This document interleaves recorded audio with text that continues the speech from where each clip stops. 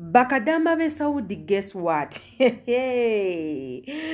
Zari Hassan, Muchala Shakibu, Omubwat, abasazeko mu ggwanga erya Saudi Arabia era nga ababuuziza, my dear friends Bwakadama, where are you?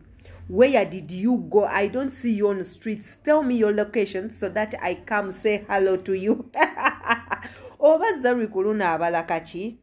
Inze naawe sitegedde kyabala naye nga bw'oba olabye akatambi ako aka Zari Hassan nga gwe oli kumpi naye munnange vaayo mu kikomera kya baba dduka mu bwangu nnyo oveeyo mu kikomera kya baba ne mama osobole okubuuza ku Zari Hassan mufunemu conversation omubuuzeeko mwogere oyogere ebikuluma osanga anaabituusayo mu ggwanga lyaffe erya Uganda. And well, this is your girl Sheila Adita. Yeah, it's your girl Sheila Adita. Mwebale nnyo okulaba videos zange yonna gye musinziira okubanga muziraba muzekkaanya.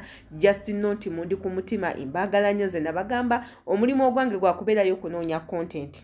Noonya content ne mubateerawo wano eno. So your main goal or your main purpose or your rule as a person is to like those videos, to watch them, comment on those videos, imanye endowooza yo. When you comment, imanya chicholowooza ku butambi ng'obwo, ne manya mistakes zange ate era bwe mu commentinga nammwe mubaako ebimu bye munsomesa bye mbadde simanyi byenjiga. So without wasting any time, lwaki sibawa Zari Hassan? I think it's better I give you Zari Hassan muwulirire ku byalina obbagamba mmwe Bwakadama abagamba alina information yammwe. Ate era don't joke with Zari Hassan.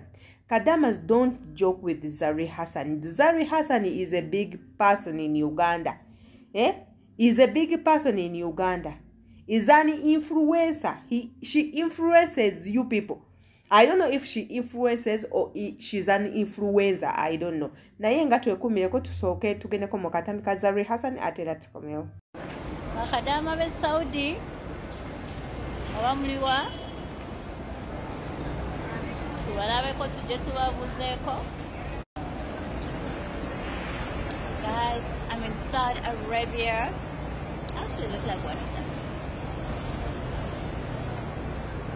Oyo nno ye beautiful Zari Hassan bw'oba omusanze mu kkubo nga naddala otolose mu kiyumba tomwekanga mwebuuzeko mugambe hello Auntie Zari Hassan abeere nga akuddamu bulungi nnyo ate era kansubire obutambi ng'obwo bubanyumidde bulungi nnyo kuba nze nabagamba inteekayo ebyo bye musinga okwagala. So oba obyagala ogenda kubanga obiraba naye ate woba omaze obiraba teweerabira commentinga. Comment yo nkulu nnyo. Gwe jangu mu comment box ombuulire ki ky'oyagala twogereko.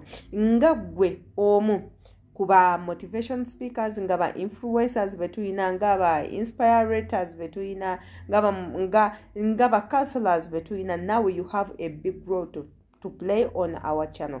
Jovula bankugamba commenting abobo commentinze kibeera kituyambako nnyo. Commenting tumanye endowooza yo gwe ng'omuntu. Ate era remember yenze Sheila Adita katugendeko mu katambi kange akasaanikira video eno ate era mukijjukire nti mbaagala nnyo. Bw'oba tonaba subscribinga okwate ne ku notification bell imbaagala nnyo.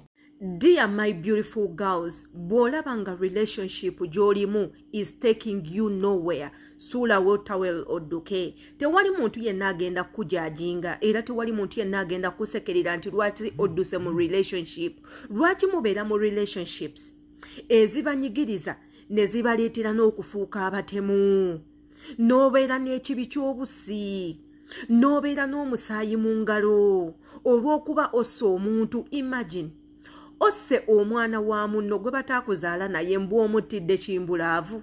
Eyo laavu gye muyina ebatuukisa okutta abantu bannange mmwe mugijjawa mutulagirire. Eyo laavu ennyingi ennyo etiribiyita mugijjawa babazaala nayo mugulangule mugigendera ku basawo baganda. Laavu eyo mugijjawa gye muwa abasajja gye mutasobola kuwa banganda zammwe.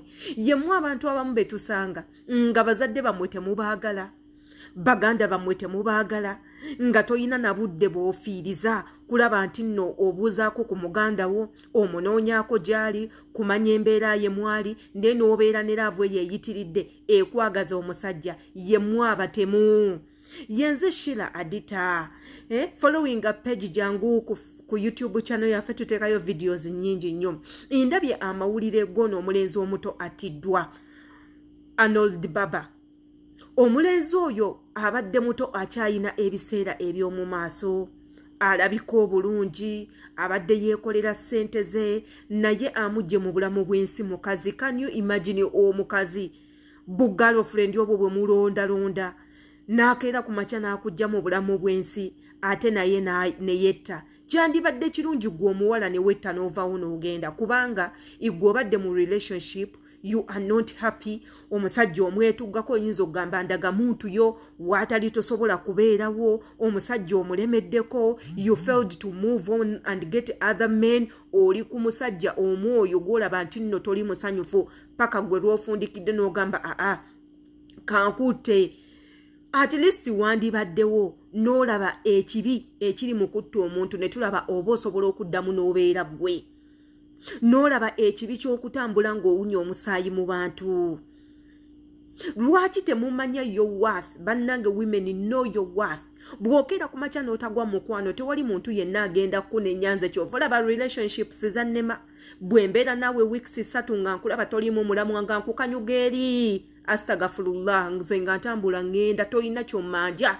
Ndi mwana wa mwami naawe oli mwana wa mwami. Buli omu atambula ekkubo lye. Get where you think nti nno life yo gyegenda okukyukira.